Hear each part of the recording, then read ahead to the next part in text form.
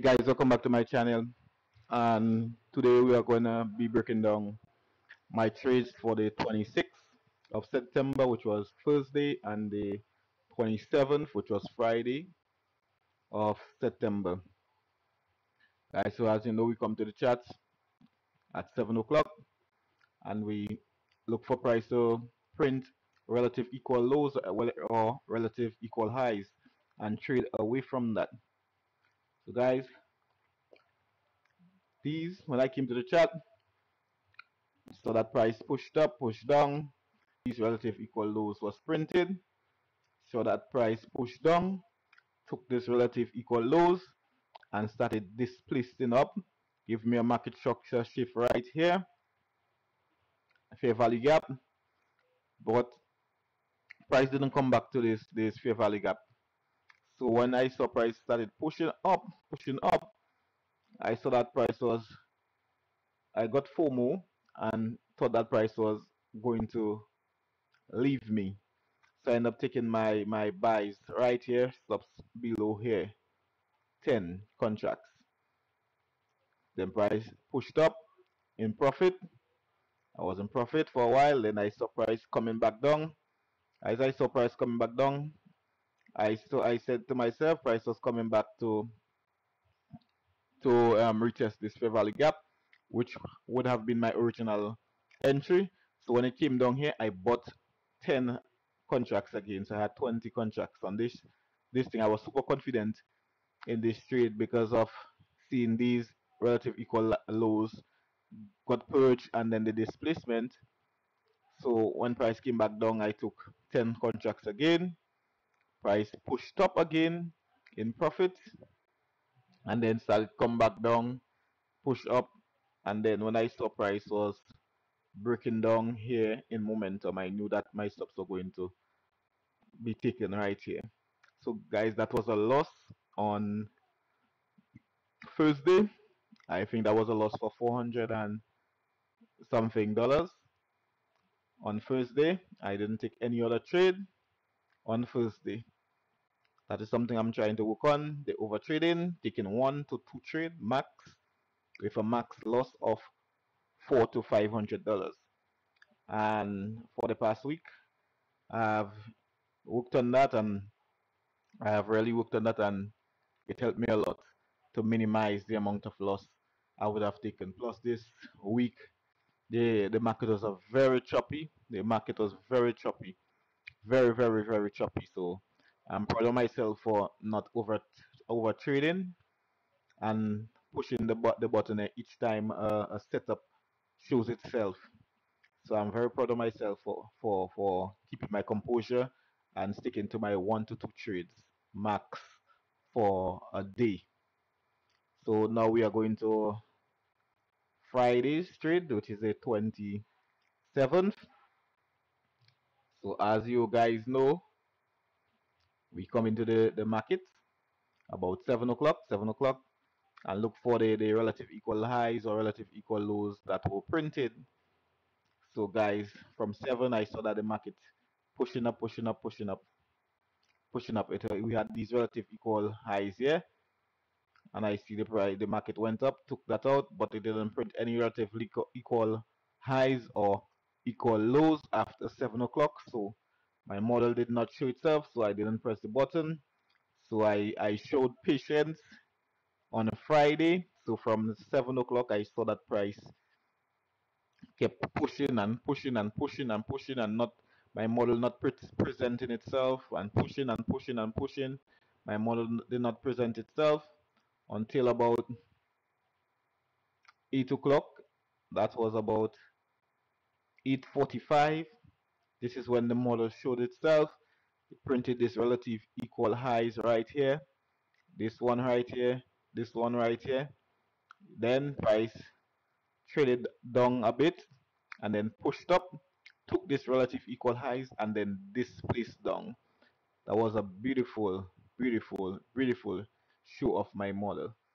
I saw that price displaced down, leaving fair value gaps here. This was a fair value gap. This is the market structure shift. But price was choppy, very choppy on Friday. very choppy, and price stalled a lot on Friday, but I was able to keep my composure and left my stop here even when I saw that price.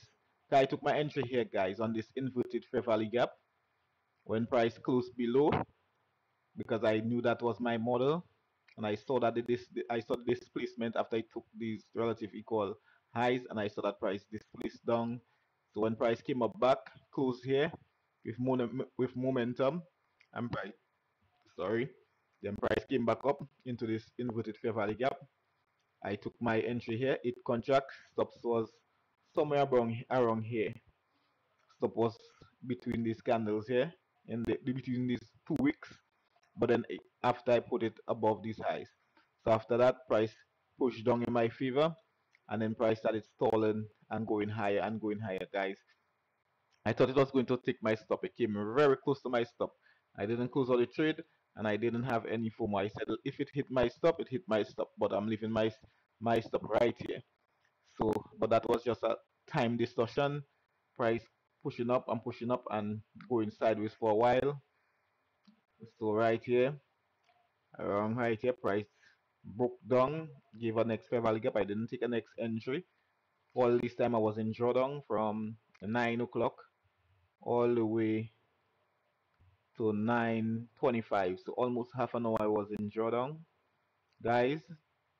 And then from 9:30 at market open, price pushed down with momentum, and then came back, filled this fair value gap. And then when I saw price came down to this, that was market open for the 27th. Market open, that was the, not, sorry, not market open, but this was the new day opening gap for the 27th. When price came down here around that area there, I took partials. I took out, I had 8 contracts up here.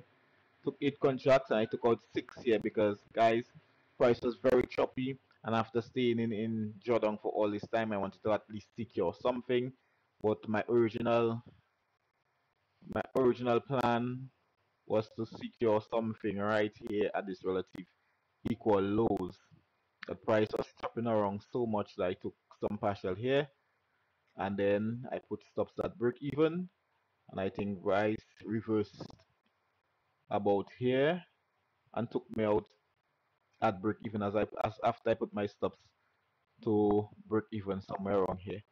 But if I had hold this trade, guys, I just kept my composure and hold this trade, held this trade, I would have at least closing took partials right here when price came down to take this relative equal lows that was created here. I took partial at 1 to, let's say, 1 to 4.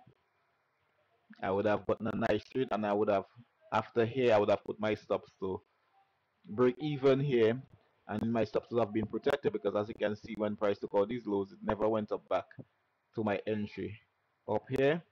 And my final TP was down at these relative equal lows that price had printed on Thursday.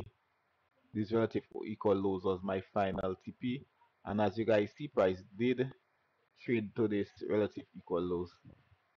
So guys, as I'm going to show you the update on the account, guys, I'm still up $464 on the account on my 50K, but this week didn't go how I wanted it to go.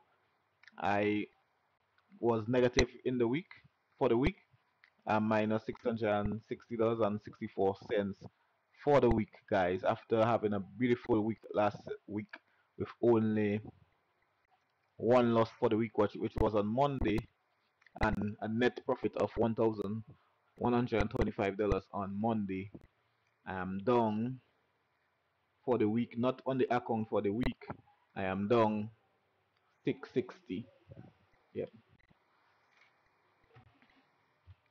I am down 660 for the week, guys. So this week is NFP week. I'm going to try to take quality trade on the account for this week, because this week is NFE week. I'm expecting chop.